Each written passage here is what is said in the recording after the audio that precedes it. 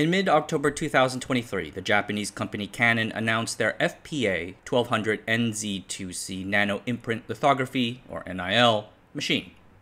The technology works like a stamp. Canon says that it can print features suitable for a 5nm class chip. But how does NIL work, and what is the catch? In this video, let's do a deep dive into Nanoimprint lithography. This video is brought to you by the Asianometry Patreon. Early access members get to see new videos first, as well as selected references for those videos. Early access helps a lot, and I appreciate every pledge. Thank you, and on with the show. Optical lithography is one of the steps of the semiconductor manufacturing process. It is called optical because we use high-energy light, a sophisticated optics system, and a light-sensitive chemical, called a resist, to stencil a pattern onto a wafer. After that, we do etch to make the pattern permanent. Lithography is not the only step in the process. The test and metrology guys send me passive-aggressive emails to remind me, but it is frequently seen as having the most economic value because it often establishes the limit of how well the design performs. Optical lithography is not the only lithography out there, but going optical offers compelling benefits. Yes, it gives you high resolution and tight pitches, which are obviously important as we scale down Moore's law, but other lithographies can give you that too. For instance, electron beam lithography has feature sizes below 10 nanometers, but it is slow. Optical lithography can offer throughput, meaning it can process a whole lot of wafers in a period of time. ASML's optical lithography machines can do anywhere in the range of 200 to even 300 wafers per hour. And that matters because these machines are constantly depreciating. These machines are costing the fab owner money every second, so the more productive they are, the more likely the owner can produce profit. NIL has a technology and a phrase were first proposed in 1995 by Professor Stephen Y. Cho. He was then at the University of Minnesota. Now he is at Princeton University. In his 1995 paper, Cho describes his team's setup. First, he applied a layer of plastic about 55 nanometers thick onto a substrate. This serves as our resist. Next, the mask. Cho's team produced the mask from silicon dioxide on top of a substrate of silicon. The mask was patterned using electron beam lithography and then etched into the silicon using reactive ion etch. The paper notes that you can make the mask from metals, dielectrics, or whatever, but it should be properly chosen to avoid sticking to the plastic resist. Both the mask and the resist are then heated up to beyond its glass transition temperature, the temperature at which a hard, brittle plastic turns into more of a flexible, rubbery state. Then press the mask into the plastic at about 1,900 pounds per square inch and hold it there until both items cool below the glass temperature. Then you pull the thing away like a bandage. Voila! You have your stenciled chip design. After this, you can go run etch to make that design permanent. In 1999, Professor Cho founded a startup company around this technology, Nanonex. For inspiration, Cho cited imprint technology for compression masking of thermoplastic polymers. Essentially, it is where you take a preheated plastic material, put it into a heated mask cavity, and then close the mask. The plastic resist is forced into the mask's shape, ergo the name compression masking. Most notably, we use it to produce compact discs, or CDs. For those who may not be familiar, CDs are kind of like an offline Spotify playlist that you cannot edit, taking the physical form of a small, silver-colored frisbee. My father still uses them to play his 1980s-era Cantonese music. Researchers have also pointed out several other inspirations. One notable cousin is Liga, which is a microfabrication technique first developed in the early 1980s at the Karlsruhe Institute of Technology in Germany. The process is very similar. We use traditional lithography via ultraviolet or synchrotron radiation to pattern and eventually produce a metal mask. We can then stamp it like as explained before. It is used for a variety of things, from MEMS to micro lenses to fabricating micro-sized spinnerets for the textile industry. Other variants of the technique started popping up.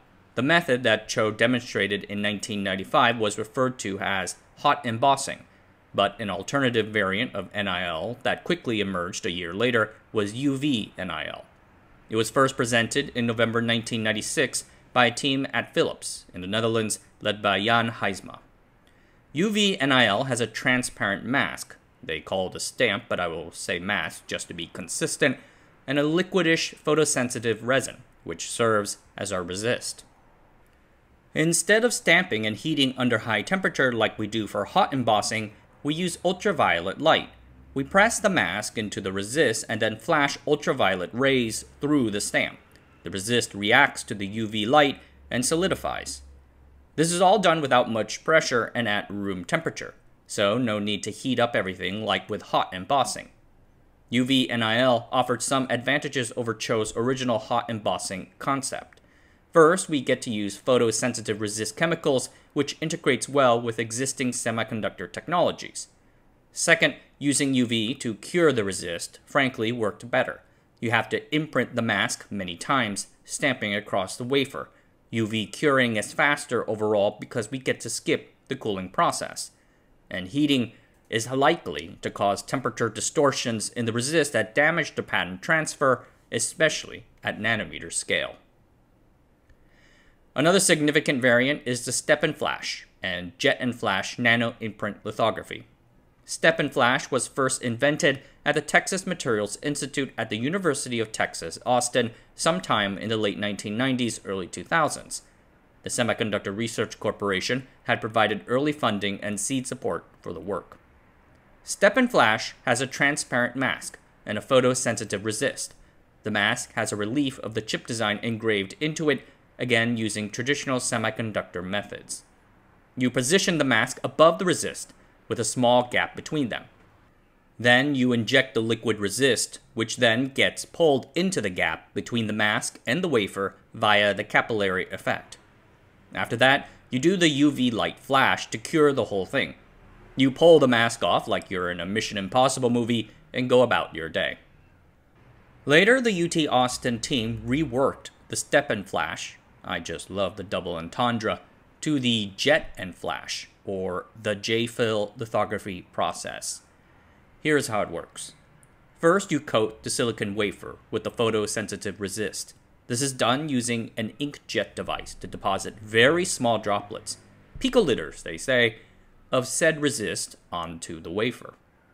These droplets are arranged in a way to accommodate the chip design's patterns. You can then align the transparent mask over the wafer using those droplets. Then you use air pressure to bend the mask in such a way that it makes contact with the wafer at the middle. You continue to lay the rest of the mask from the middle outwards. Do it carefully to avoid making bubbles, but also quickly, because every second costs money. After that, you go about the UV flash to cure the resist and transfer over the pattern. After that is done, you separate the two in a way that does not shear the mask. From there on, you can go into the etch processes. In 2001, two UT Austin professors, S.V. Srinivasan and C. Grant Wilson, founded a company to license this technology from the university and commercialize it, Molecular Imprints, Inc. NIL offered significant upsides as compared to photolithography. For one thing, there is no need for a fancy exposure tool. The optic system was superflat mirrors made with multiple atomic layers of molybdenum and beryllium. No need for that. The multi-million-dollar EUV light source where we have to hit a tin droplet with a laser twice, toss it into the trash. You can use simple mercury arc lamps. Such lamps were leading edge in the 1960s. We also get to skip one of the lithography steps, the post-exposure bake. After the wafer goes through the UV light, we cook it for some time to solidify the resist. With NIL, we already did this, so we don't have to do it now. On the basis of these upsides, Cho, Molecular Insights, and other supporters of NIL proposed for it to be included into the semiconductor industry's roadmaps for process nodes below 50 nanometers. They held it as a possible alternative or next-generation successor to DUV lithography, which was then widely adopted by the industry. In 2003, the MIT Technology Review named NIL as one of the 10 emerging technologies to change the world. and then very significantly, it appeared on the International Roadmap for Semiconductors as a possible next-generation lithography candidate for the 22nm node. Other candidates included 157nm lithography, EUV, electron projection, and X-ray projection, and so on. This was an incredible sign of confidence that NIL really can enter the semiconductor supply chain in a major way. Several startups joined Nanonex and Molecular Imprints in the race to commercialize their variant of the technology. These included Obdurate and EV Group. In the end, however, the industry decided to stick with immersion lithography for that node, and later on they consolidated on EUV as the next generation lithography. NIL did not make it to the final round. What happened to NIL? There were a number of serious challenges. Let us go through some of them. The quality of the mask is the single biggest success factor for NIL. The mask has to be a one-to-one perfect replica of the chip design.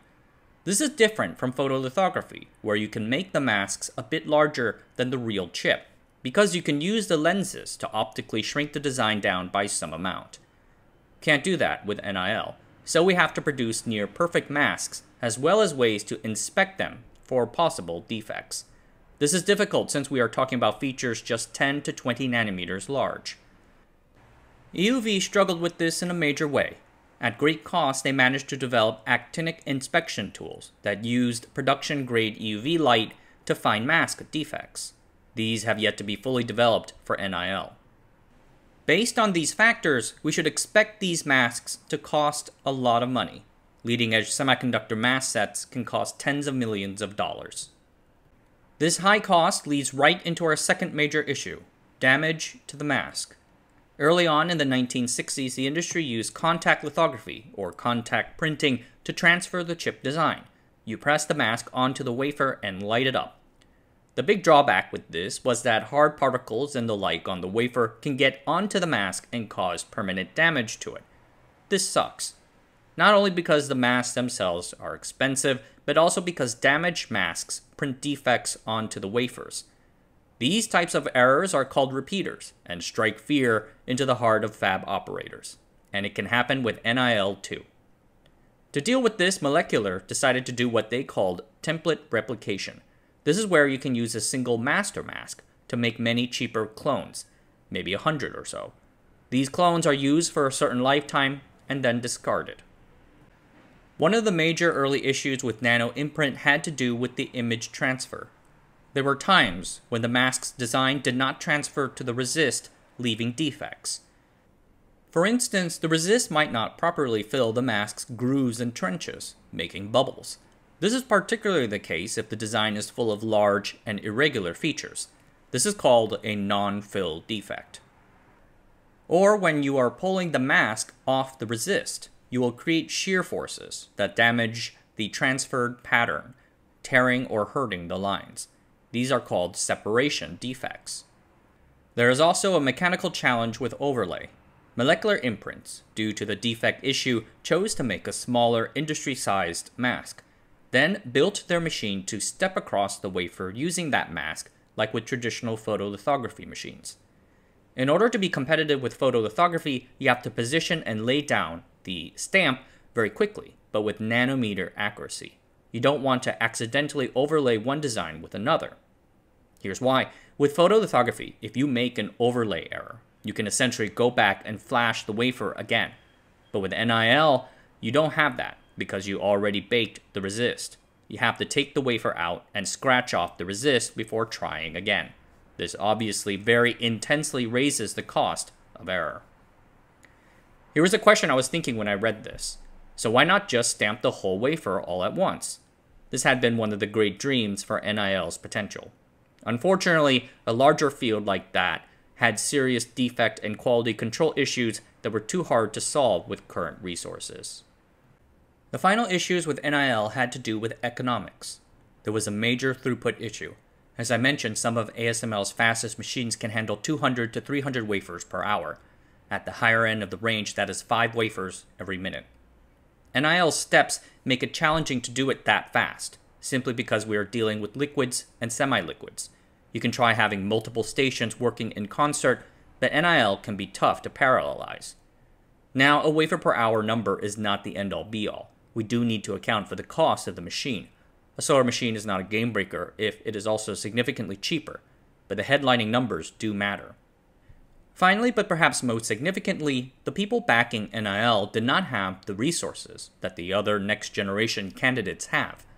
Next-generation candidates like EUV or electron projection had big, well-known corporations supporting them, and with that, millions of dollars and hundreds of really smart people solving issues and problems associated with the technology. Molecular imprints raised at least $60 to $70 million from VC, industry, and government, but on the whole, NIL development was being handled by startups, which negatively affected its reputation. So nanoimprint lithography failed to enter the mainline semiconductor industry back then, but it was not a failure.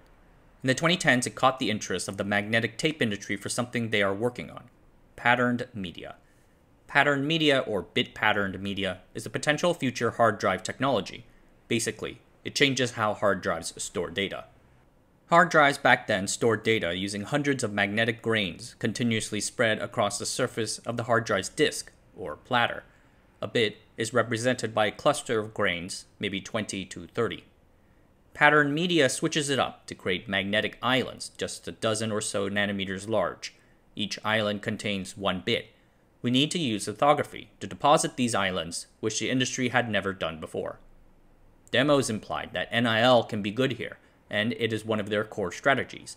However, the hard drive industry ultimately used technologies like perpendicular magnetic recording and later heat-assisted magnetic recording, HAMR. Patterned media remains on the roadmaps eventually down the line, however, so NIL still has a chance. Other non-semiconductor applications for the technology included optical devices, biotech, and MEMS. We will set discussion of those aside for another day. Nevertheless, molecular imprints continued solving problems and finishing their stepper tools. In late 2010, they shipped their first tool, the Imprio 500 J-Fill, with a throughput of about 20 wafers per hour. At some point, it seems like they struck a partnership with Canon to build this stepper for high volume. Later in 2014, Canon acquired molecular imprints and made them the foundation of their Canon Nanotechnologies division. Together, they continued working on the machine. They have been presenting the results of their work. In 2017, they reported on their overlay tools and progress in speeding up the process with throughput approaching 80 wafers per hour. To deal with the mass damage issues, Molecular and Canon developed a template replication tool, the FPA 1100 NR2, which they see as a key enabling technology for NIL. The eventual long-term goal is that each mask clone lasts for 1,000 wafer runs or more. A 2019 report says that one customer, Toshiba Memory, has gotten to about 340 runs. To deal with the alignment challenges, they produced a very complicated system that is pretty intense. They peer through the mask, which again is transparent, to align it using marks on the wafer. This way they can align at a precision of 1 nanometer. Just for context, 1 nanometer is 10 atoms wide on average. To deal with the defect issue, Canon has implemented systems to keep particles away from the masks. This includes high-performance filters and an air curtain to direct particles away from the mask and resist. Eventually, they must have gotten it to a point where they felt comfortable taking it to the next level. Makes sense. Canon has been working on it for nearly a decade now. So in conclusion, can nanoimprint lithography challenge EUV and traditional photolithography? Not in the immediate term, but most people know that. Canon wants to eventually get there, but right now they recognize that there are big problems, particularly with the defect issue. So they're going to start slow. Right now, their strategy is to first target the semiconductor memory industry, namely the flash memory industry. Those guys still need very small feature sizes, 15 nanometers or smaller, but memory products have more redundant structures, which are easier to imprint. They're also more forgiving of defects. For the logic makers, I think Canon is going to eventually pitch a hybrid approach. Lots of their documentation and papers adopt industry-wide standards, emphasizing the idea of integration into process flows alongside photolithography. I think that's the right approach. I can easily see a logic fab using NIL for a few special particular layers or chip types someday down the line. We shall see how long before that happens. Alright everyone, that's it for tonight. Thanks for watching. Subscribe to the channel, like this video, I guess, or something. And I'll see you guys later.